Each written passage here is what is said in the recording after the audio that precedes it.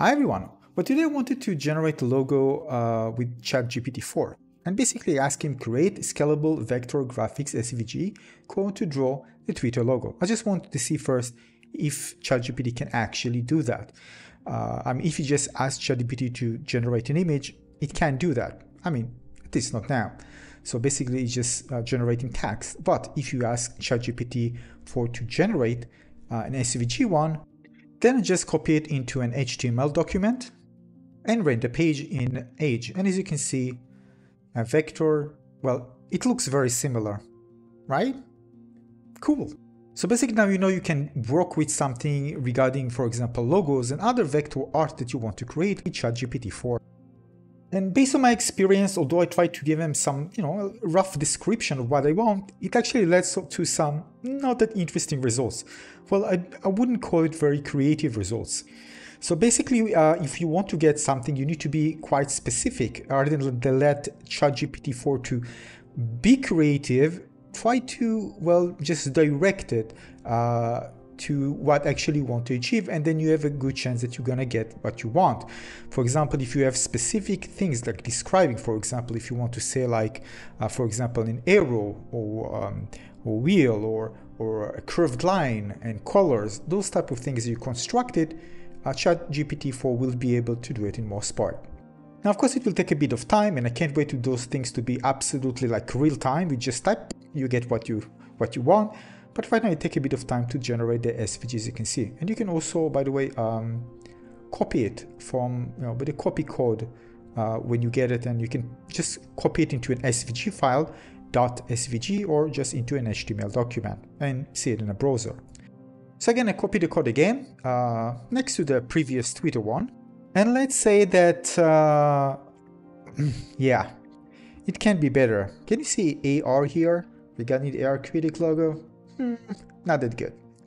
I'll try another one. And actually, look at that. The text, beautiful, huh? And this was quite interesting. I was asking maybe to get inspired by some, for example, the Facebook, Microsoft, and Apple's logo, and kind of mix and match and try to create something inspired by it. Well, the result were pretty bad. So I asked him to create a funny logo inspired the Apple company logo to see whether it can actually generate something funny out of it, kind of adding some kind of my own input and trying to mess around with it and come up with something. Well, in this case, something funny. Yeah, you're probably gonna laugh at this, but that's actually what I got. Yeah, I know it's funny, but it doesn't supposed to look that bad. It's supposed to be something that, something good. In this case, I actually asked him to generate a barbarian with axe kind of logo, and actually did it literally by writing barbarian with axe and with 4 stars, yellow stars. Well, as you can see, it's far from being perfect, far from being okay actually. I also asked ChatGPT to just draw me a red fox, an SVG of a red fox with a tail and with a head, and that's what I got. I also insisted that to be actually more detailed, and that's what I got. And sometimes if I ask, for example, just generate a flag of the US, for example, it can generate that, and sometimes even with an error. But the thing is, with more careful planning with your words, with the wording and description, and even just you want some parts, of certain elements, shapes, ChatGPT-4 can actually do a good job at it. So yeah, so I believe if I spend more time, I'll be able to generate a cool logo or again, something similar with ChatGPT-4. And again, it's all about experimenting, trying out different things. The thing is that if you try to create some kind of an image, a vector image, well, now you know that it is possible. Just mention that you want it in SVG and it will generate it for you. And by the way, I even tried telling ChatGPT to generate I gave some idea for a logo and just to write the description. So you're going to speak in the way ChatGPT speaks. So just took the description and asked ChatGPT to generate the logo based on that in-depth description that it actually just gave me. Yeah, to save you a bit of time, we're going to skip it quickly. And basically the results were something like that.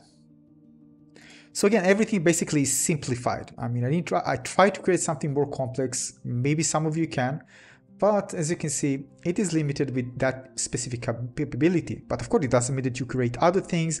But if you want to create something with SVG, now you know that.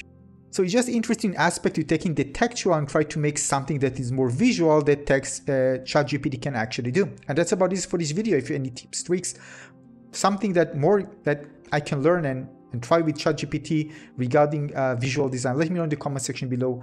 Thanks for watching, everybody. See you on the next one. Cheers.